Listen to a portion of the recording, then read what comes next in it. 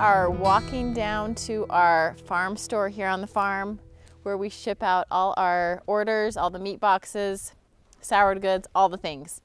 We're going to give you a more detailed look of what shipping day looks like here at the farm. So let's go. So this is the farm store. This is the workhorse on the farm. This little building was here on the ranch when we bought it. And we put some windows in it. We took out the garage door. There's a garage door, put a little man door, and added a freezer to the back of it. And we ship all our boxes out of this thing. It is a busy little store, and we're so grateful for it. So here we go. Let's take a tour. Hi, guys. So here at Ballerina Farm, we now have about 20 plus employees. Some are full-time. Daniel says we have about a small army of part-time high school students that come after school as well to help prep and wrap and brand boxes and do all those things. So the shop girls, they take care of packing the boxes. Daniel is out on the ranch. He has a couple ranch hands that help him out there. You can see the livestock out there, out in the pasture. We raise them, send them to the butcher, and then the meat comes back and we put it here in our freezers. And then from there, the girls pack it in these insulated boxes. They have a liner here with dry ice. And the boxes last frozen for 48 hours. So we ship all these boxes anywhere in the USA between 24 overnight and 2-day shipping right to your doorstep. Do you like the cookies? Over here are a few of what we call soft good items that are non-perishable items. We've been accumulating products. I'll find things that I like to use in the kitchen and then we try to sell them, source them, sell them here at the store. We have these 100% handmade copper measuring spoons. These are a crowd favorite. We have a local soap maker here and she's been making us soap. We have a dish soap that's made from our lard, and then we have a body soap that has sourdough crumbs. I make bread, take them to her, she makes the crumbs and then puts them in the soap. This is amazing. Raw honey from here on the farm. We've got aprons. We sell our sourdough starter, baskets. We have cast iron pans that say Ballerina Farm at the end. On the bottom. Bread knife. This is for sourdough bread. It's like the ultimate bread knife slicer. So yeah, we have a few things. Also these wooden utensil sets that we are throwing in meat boxes as they go out as well. So those are fun items. So this sourdough starter is dehydrated. So what I do, it's a bubbly sourdough starter.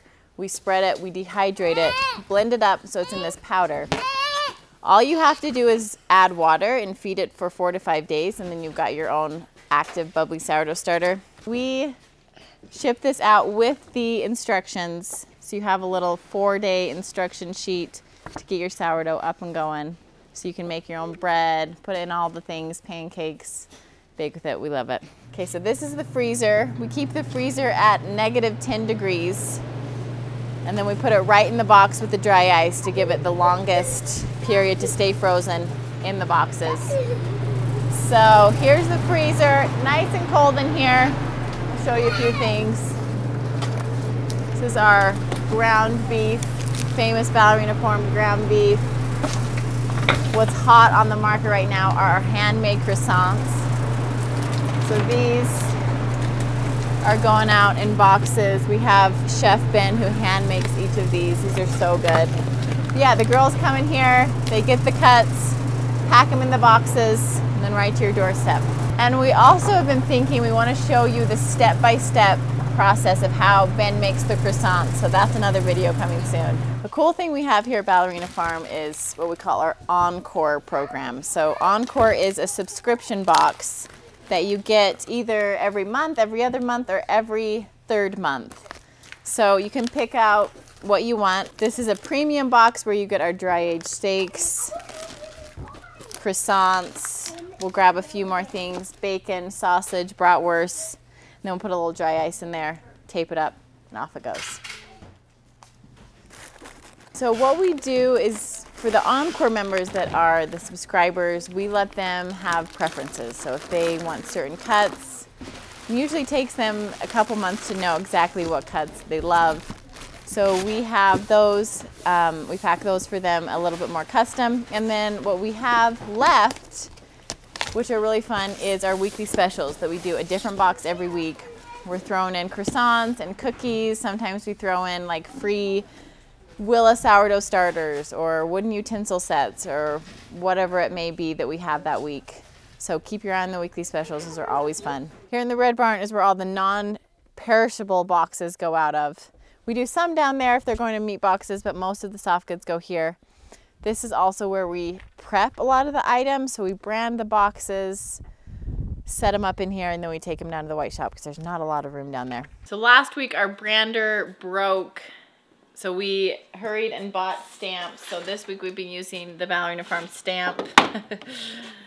And it's always something, you know, it's always evolving, the whole branding process. So we'll see. We love the brand. We love using the brand, but it is really finicky because it's an actual cattle brand and it's just not meant to be used every day.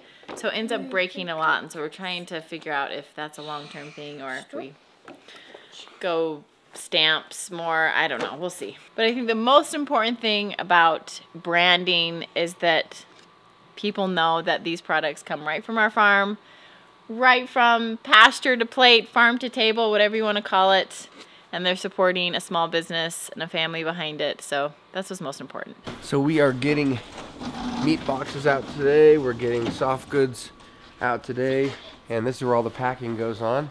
One of my favorite little pieces of machinery here on the farm is our cardboard shredder. So we have all this cardboard that comes in, and then instead of throwing it back in the dumpster, we shred it and we use it as cushion material for our packages that goes out, so things arrive to you unbroken. So this soap's really cool because, well, it's dish soap, but it's a solid dish soap.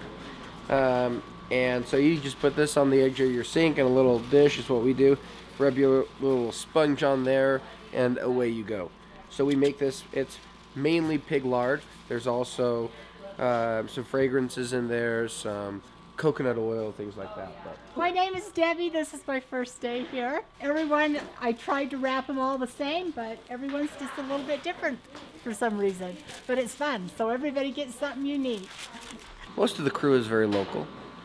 And so most of them know each other from school, from town, from church, whatever. It makes for a pretty tight-knit group, and that makes it easy for us to get to know them as well. As far as the personal touch goes, I think that's the most important thing, is just being present.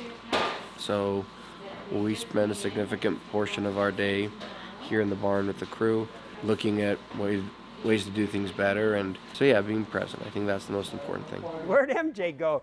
Clayton is the retired postmaster for our local community, and he has been such an awesome asset to the Ballerina Farm team.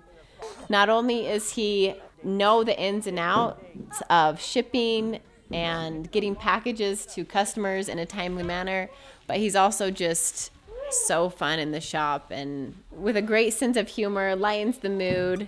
Everyone really enjoys working with Clayton. So I come in early, about 6:30. I drive down to Salt Lake, pick up the shipment of dry ice, load it down, bring it back up, and then I work the rest of the day. So I work here a couple of days a week, and I really enjoy it. I enjoy my manager, enjoy all the employees. I really enjoy the owners. They're very, very kind and hospitable. They come in and greet us each day. Keeps me having a focus and being able to do something. And of course, my boss tells me that I'm the golden child, and all the other employees know that. And I just tell them, well, it's a good thing you know that, because, you know, I've earned it. I've been around for a while, so I just, see, I told you, see how, if they did, I keep telling them, if they didn't have me around during the day, they wouldn't have any fun. So Janelle is our shop manager. She wears a lot of hats. You know, we have one thing we love about Janelle is that she's an awesome leader. She really rallies the troops together, gets them excited. She relates to everybody, you know, whether we have, you know, Orion who's 84 or the high school students, you know, she's just really relatable, gets everyone a job that they can do, and really brings the team together to get out orders and make the work environment the best it can be. This is my awesome boss, Janelle. I've never heard this. She takes care of all of us. She goes and buys treats. Even though some of us are on a diet, she don't buy the diet stuff. She just buys all the fattening stuff for everybody else. But that's okay, because it makes them sweet. If you feed them sweets, they're sweet. But she's an awesome boss. So our largest shipping day by far is Tuesdays. We try to get the majority of the meat out that day. And then we do the overflow of meat on Wednesday.